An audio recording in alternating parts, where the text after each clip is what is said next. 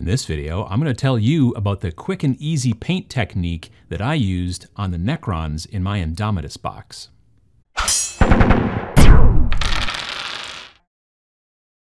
So the day this video comes out is the day before the big honkin' new INDOMITUS box, 9th edition for Warhammer 40,000. It hits stores tomorrow if you're watching this on Friday.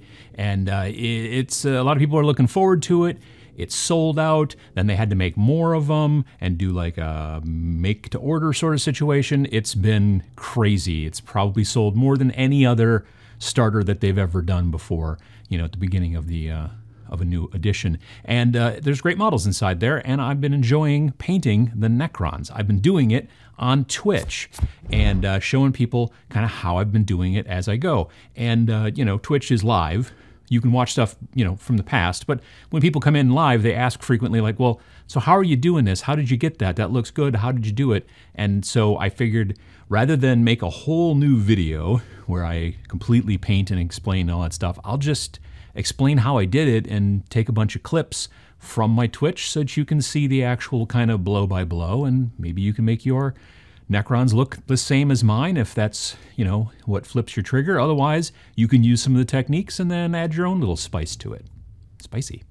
Step one, you should build your models. This seems, you know, obviously pretty obvious, but yeah, definitely build the models. Take the time to go through and get rid of the mold lines and stuff like that. The technique will show mold lines a little more than some other techniques per se, so you want to definitely make sure that you scrape all those little mold lines, clip everything. Obviously, you know, they're push fit, but I would still probably put a little bit of glue in there. Maybe I'm just a little too nervous about things falling apart or getting loose over time, but I put a little bit of glue in mine.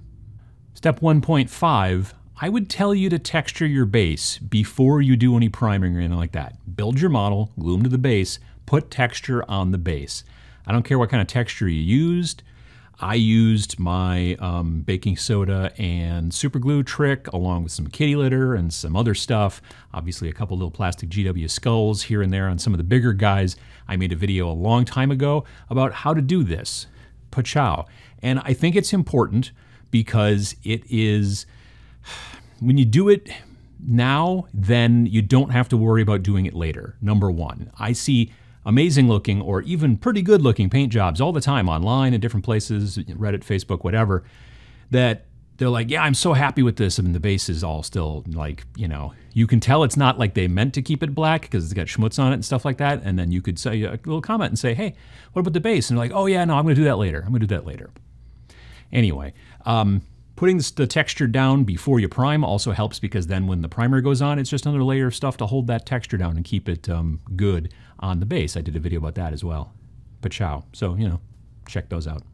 Step 2, prime your models black.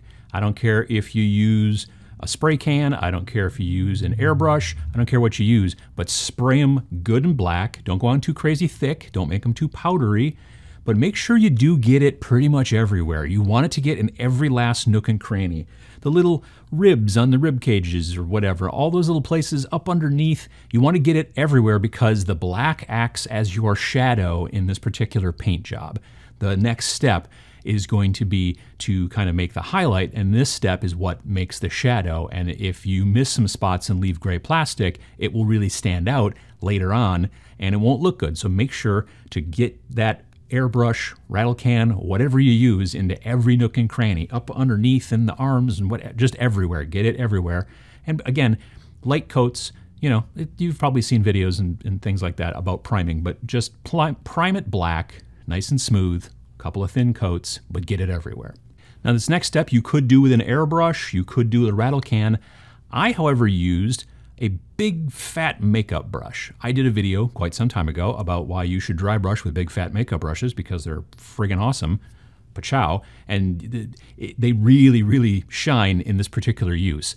Big, huge makeup brush. I'm using Army Painter Plate Mail Metal, which is not too bright of a silver, but not too dark, like a darker kind of gunmetal, and just brushing back and forth. Predominantly, well, honestly, it's more of a coming from the top down, But what that's doing is it's hitting all the places that the light would hit, the top of the, Necron skull thing and the shoulder pad, or shoulder blades, not pads. I don't think they're wearing shoulder pads. But it doesn't get in between like the rib cage, and all that stuff. And it doesn't get into all these other places that we made sure to prime black in the previous step. And it just makes this great kind of silver and then black. It makes it kind of fade because it's brighter on the top parts that are easier for the brush to get at, and it fades down in the places that the brush is having a hard time getting at. Once you're done with that, you can then go in with a smaller makeup brush instead of the big honking makeup brush if you want to catch certain areas, or maybe just give a little bit more love of that particular silver to certain spots. But don't overdo it. Don't catch every surface. You want to have some shadows, especially those warriors that are holding the guns in front of them. They should have some definite darkness down by their tummies, and that's just what makes it look right. So that's the trick to catching that black and then turning the silver and then just making it look like a blend, and makeup brushes. Now you could just go with that silver and black combo. That's a classic Necron combo, certainly. Maybe throw some wash in there, something like that. You could go that direction. I wanted mine to look a little bit more like the ones that they showed off when they first announced the box, and have this sort of kind of almost a little bronzy look, but not too bronze. You know what I'm talking about. What I did was I used Skeleton Horde from, well, it's a contrast paint from Games Workshop, and it is designed to kind of be transparent, but do some stuff and everything like that. And when it goes over the metal, it just keeps those fades that I was talking about in the last step, where you have that bright silver or medium silver down to black. It doesn't get rid of those. It just kind of accentuates them, but still makes them that same sort of color. And because very frequently contrast colors don't work so great, and they don't act very smooth on big flat areas, that works to your advantage here with these Necrons, because they do have some flat areas, and then it makes them look a little corroded because it's sort of splotchy. And you can actually accentuate that a little bit with the brush and do that, and then you get a nice kind of, a little bit sort of grungy, corroded, sort of kind of bronzy look to all of the meat parts on your Necrons. Now when I say the meat parts, on their arms and legs, there's the bone parts, and those parts I'd kept silver. But then the parts like on their forearms and their upper arms and on their thighs, there are parts that are thicker and don't look like bone per se, and those parts are the parts that I painted with the contrast paint. Some of the warriors specifically were missing meat parts in certain areas. Like one guy, his entire leg is just all like no meat, so that leg I didn't paint, and the other leg has got some meat on it, and so but you don't have to go that way. I did it that way to make the bone part of the Necrons and the non-bone part of the Necrons, they're all made out of metal, so anyway, it makes them look a little bit different, and it gives that kind of variation and makes them pop a little bit more. But what about the non-meat parts, you ask, Uncle Adam? Like the skull and the torso and the shoulder blades and all that jazz, not the shoulder pads. Again, then I'll go through and put some Skeleton Horde contrast on all of those parts as well. And again, especially with the shoulder blades, there are big kind of flat, swoopy areas. Getting in there and sort of swooping it around and getting it kind of messy makes it look sort of mottled and beat up, which just adds to the look of the Necrons. The new Necron sculpts in Indomitus are sculpted to look beat up and old, almost a little undead zombie-like. They got parts hanging off here and there, and there's just like a little bit of stuff going on. And so to accentuate that, having that contrast paint be sort of modeled in some of those surfaces just makes it look like a little bit older, grungier, corroded, and it's also really easy to do. Now, during the phase with the big fat makeup brush that I love so much, you will have gotten silver onto the big hyperphase blades that your Scorpec guys carry, if you're painting the Scorpec guys, which you should, because I think they're very cool.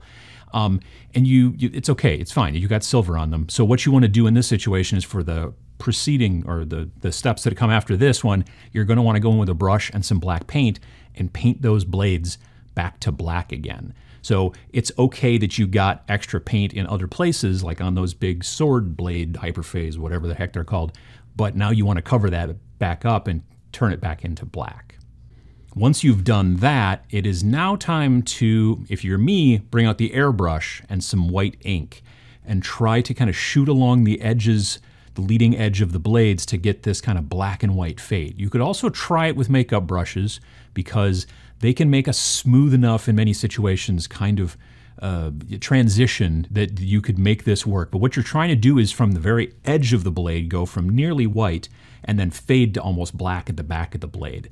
So you've got this kind of black and white blade, which is a pretty cool look in and of itself. But then after you get that part done, whether you use airbrush or whether you use makeup brush or whatever, maybe you're going to wet blend it if you're really like a pro. That's a really cool idea too. Then, again, if you're me, you take the airbrush and you take some Warp Lightning contrast, which is a bright green, and you actually put that through the airbrush. When you fire contrast paint through your airbrush, it becomes something called a filter, or like a filter. And it just becomes like a transparent gel color that just goes over everything, but you still get the black and white sort of fade. But now instead of having a black to white blade, or white to black, depending which end you start from, you now have a green to black blade, which is a very interesting look. Then next thing you do after that's all dried and everything, of course, is you pull out your makeup brushes again, and now you go in and you start doing some kind of like fading along the, again, the edge of the blade and kind of fading it back. And I started with a pro-acryl color called Bright Yellow Green. And then after I did that, then I did another pro-acryl color called Golden Yellow.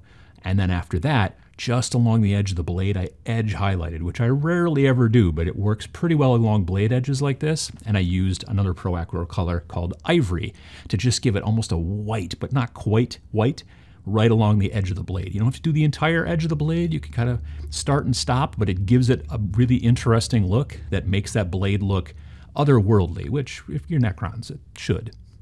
If you want your models to look a little rustier and kind of grungier than even where we're at right now, you take another contrast color if you want to, and it's called Griff Hound Orange, and you just sort of model it onto the surface. And what I mean is you take a fine brush and you sort of poke it. You get some of that orange contrast on there, and you just find some spots and you just poke it a little bit, maybe wiggle it around a little bit, and that will give it, on top of that kind of bronze color, a little bit of an almost rusty sort of orange color, but it won't be opaque because generally, for the most part, most of the contrast colors aren't opaque, so it works pretty well that way. And you just do it here and there, again, sparingly, just to make sure that you get the look that you want. And then, you know, that you can then just maybe even throw a little bit of dark wash, like a, I don't know, like a Nuln Oil or an Agrax Earthshade in some spots if you want it to look even a little grungier, maybe like there's some oil coming out or something cool like that. Another contrast color, I like to take Black Templar and put it on some of the like joints, just to make them real dark again, so that they kind of stand out from the, again, more meat parts, like I said, and I'm talking about generally more on the Scorpack guys as opposed to the Warriors that I did. The Warriors can use it as well here and there, but the Scorpack Destroyers specifically have kind of big, on their those three legs that they walk around, they have pretty big, almost like, I don't know, knuckles? I don't think that's the right term, but you know, like the joints. And so I definitely added a little bit of Black Templar in there, which is a pretty opaque, but not completely opaque contrast color. And then after that dried, I went back and added a little bit of silver into the middle parts to, again, bring up a little bit of contrast. Then the last step is basically just to take a look at your model and kind of figure out, like, where are some spots that it would get scraped up real bad, walking through buildings and knocking over brick walls and stuff like that or whatever.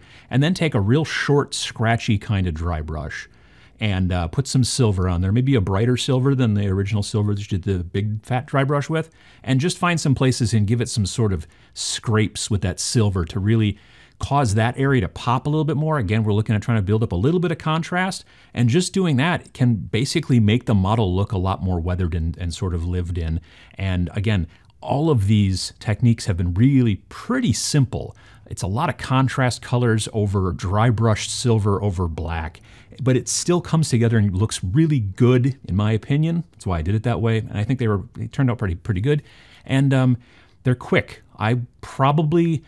It took me a couple of sessions to paint all the Warriors on my Twitch channel. If I had not been talking to people in the chat and doing all that kind of stuff, I probably could have fired through those 10 Warriors in probably 3 hours, maybe a little bit less. They're very quick that way, especially when you work on them in an assembly line style. Just keep going, you know, okay, we're doing meat on arms, meat on arms, meat on arms, meat on arms. You go through them all, and then you go back, like now we're doing the meat on the legs or whatever.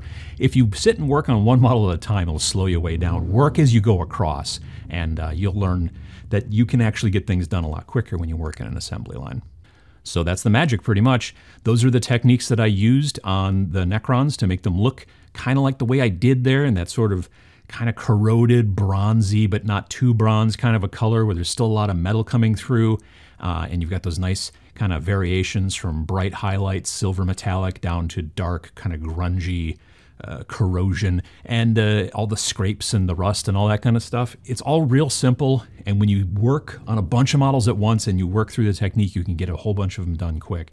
If you want to see more stuff like this, you know, again, come by the Twitch channel, and we'll have some fun. And the next things I'm painting that I can think of off the top of my head are, I think, a bunch of Skaven for Warcry, because I'm building a Skaven warband with a whole bunch of Plague Monks. And so, again, going to be 13 of those guys. Assembly line is going to be the order of the day.